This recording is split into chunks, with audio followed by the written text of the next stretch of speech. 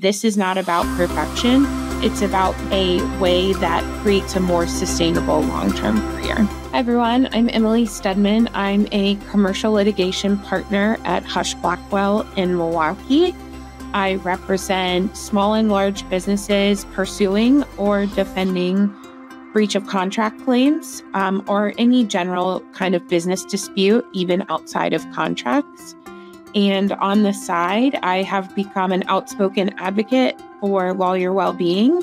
And I come at it from a place of being in big law and how to better manage my practice so that I have time to at least try to take better care of myself too.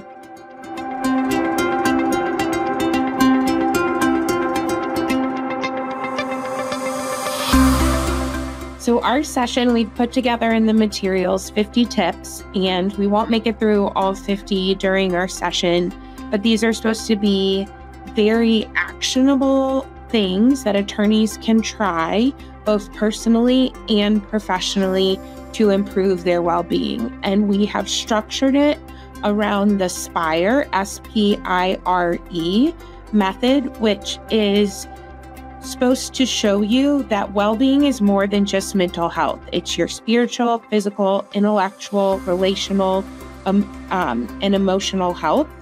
And our 50 tips, we try to come up with a set of tips for each of those topics.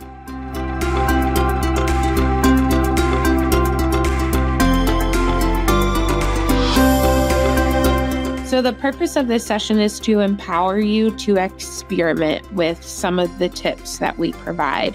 What works for me may not work for you, and vice versa, because we're different people with different practices, with different lives.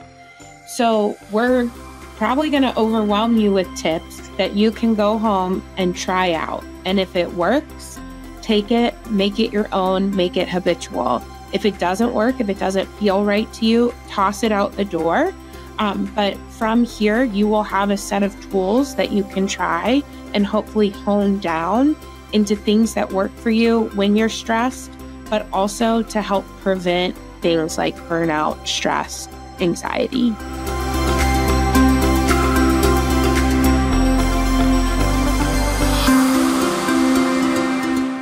So most of my tips fall under the intellectual umbrella in our SPIRE acronym of lawyer well-being, or well-being for all humans. And mine focus a lot on time management. So how to better structure my day so that I am being, again, more proactive than reactive. So one tip I'll share is time blocking. There are two types of time blocking. One is where a task comes into your email. Instead of putting it on your to-do list, you schedule it for the next available time on your calendar. And then when that date and time comes, you stick to it and you get the task done then. That frees up your brain because you know you've recognized the task and you've allotted time in the future. And it makes it more likely that you'll actually get the task done when you've set it on your calendar. The other type of time blocking is blocking your calendar for deep work. So I have segments on my calendar that I block off. It shows me as out of office so that I try not to have any meetings during those windows.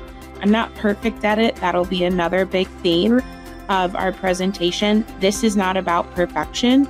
It's about giving you tools that help you approach the practice in a way that creates a more sustainable long-term career.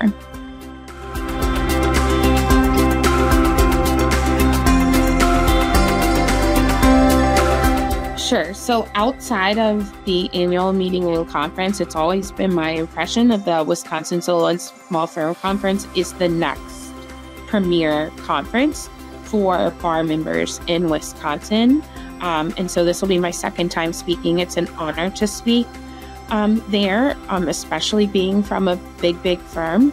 And I would say that a lot of what I do and preach, honestly, applies to big firm attorneys and small and solo firm attorneys.